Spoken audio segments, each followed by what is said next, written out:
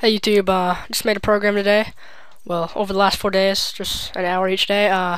My friend has a private server for World of Warcraft, and he wanted me to make an application that lets him control the users and make accounts, have his accounts have his people on his server make accounts and be able to log in, tweak some of their gear and whatever. I made him a program. I got 35 bucks for it, so I'm pretty happy. I guess it's pretty easy.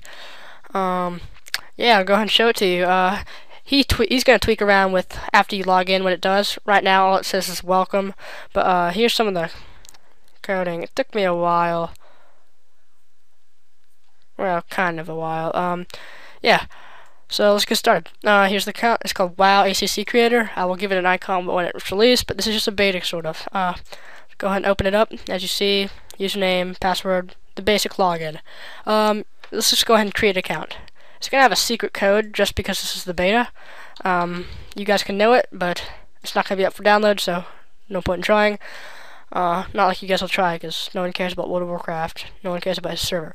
Okay, it'll say checking. It'll authenticate it. It'll give you the basic dialogue for creating an account. Username, password, re-enter password. Not that hard. Let's make a one called Skating Dude 52496. Let's make a password. Let's make it hello. I think I spelled that wrong. I don't know how, but hit create. It'll say creating.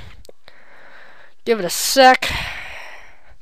And sometimes it's slower than normal because I have a pretty crappy server, but it'll do. It's not laggy on the World of Warcraft game. Okay, successfully create account name Skating Dude 52496. Hit OK. It'll close that form. Now you can log in, and this is all it does. Nothing amazing.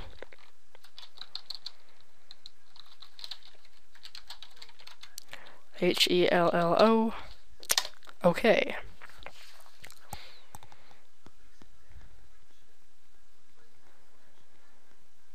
Logging in. It knows it. Yeah, go slow. This is welcome Skating Dude 52496. This is your new. This will have a lot of stuff you can mess around with your gear and crap whenever I give it back to him. He already has it. I'm pretty sure he's currently working on it. Probably not right now, but most likely. Yeah, you hit back and it takes you back here. Here's something that for him he likes. This is like the main reason he wanted this program. Edit users. You have to be an admin. Only me and him know the password to this. You sign in and go ahead and see it'll show users and then some stars to separate it in the list box. Just hit load and it'll say loading, and the form gets disabled, and then it loads your users. Since I just added this user, it's brand new. To get the password for the user, you can either double click it and it'll say the name of the user and then the password, hello, or you can hit edit, and it'll bring up a thing where you can edit the username and the password, hit cancel or save. I'm gonna change it to grandma's and then password poop. Go ahead and hit save. That saves pretty quick. Close the edit users and get back on and hit load. And as you see, grandma's, double click it. Password is poop.